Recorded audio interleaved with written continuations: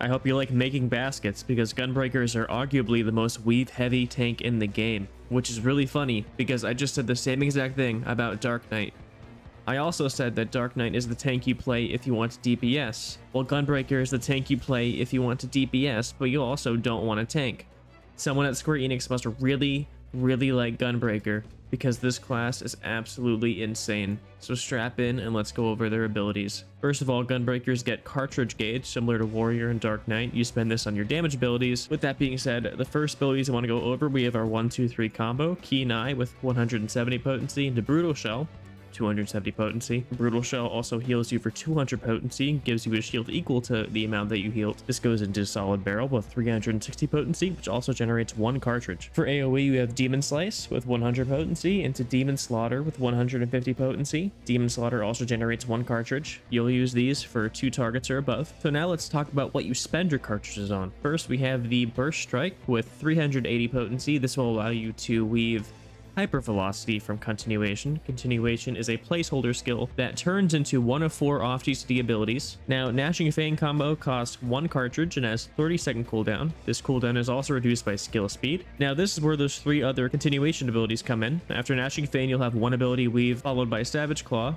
another weave into Wicked Talon, and onto another weave. I told you this job is very weave heavy. Next ability I want to go over is Double Down. This is an AoE with 1200 potency dealt to the first enemy and 15% less for the remaining. This ability is also a part of your single target rotation and has a base cooldown of 60 seconds. Faded Circle is your AoE cartridge spender. It has a 300 potency. Lightning Shot is your range attack with 150 potency. Gunbreakers have 2 dots, being Sonic Break with 60 potency over 30 seconds, and Bow Shock, which is off GCD and an AoE skill. Bow Shock does 150 potency and applies a 60 potency dot for 15 seconds. Rough Divide is your gap closer with 2 charges and a 30-second cooldown. Blasting Zone is another off GCD ability with a potency of 720 and a 30-second cooldown. Now for your buffs, there's only 2. You have No Mercy, which increases your damage by 20% for 20 seconds with a 60-second cooldown. This is what your main burst windows revolve around. 120-second cooldown, you have Bloodfest, which immediately caps out your cartridges, so save this for those 2-minute burst windows. Now for defensives, first we have Aurora with a 200% potency. It's going to be a heal over time effect for 18 seconds with a 60-second cooldown. You get 2 charges, and you can cast it on anyone you want. Next is going to be Camouflage. It reduces your damage taken by 10% for 20 seconds, and gives a 50% parry rate for 20 seconds. This is good for autos or stacking with tank busters. Nebula is the traditional 30% damage reduction for 15 seconds. Heart of Corundum, this is a big one. 25-second cooldown. It grants damage reduction for 15% for 8 seconds. It also grants Clarity of Corundum. If under the effects of Brutal Shell, which you get Brutal Shell from your 1-2-3 combo, you're probably going to be under Brutal Shell. This reduces your damage taken by an additional 15% for 4 seconds. It also grants Catharsis of Corundum, which restores HP when falling below 50% for 900 potency. This, again, is one of those abilities you want to weave in with something like Rampart or Nebula for those big tank busters. Heart of Light is literally just Dark Missionary for DKs.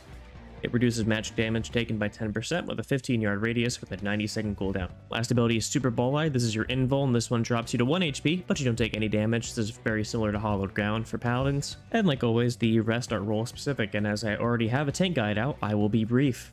Rampart, 20% damage reduction with 90-second cooldown. Reprisal reduces damage taken by 10% with a 60-second cooldown. And Arm's Length gives slow to non-boss enemies with a 120-second cooldown.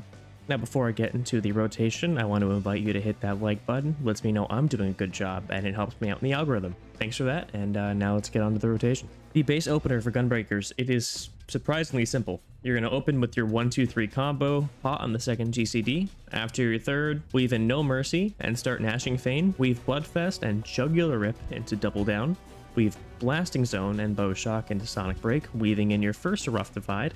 After that, we're going to finish our combo by casting Savage Claw, weaving Abdomen Tear and Rough Divide into Wicked Talon, weaving in Eye Gouge. After that, cast Burst Strike into Hypervelocity and finish with another 1-2-3 combo.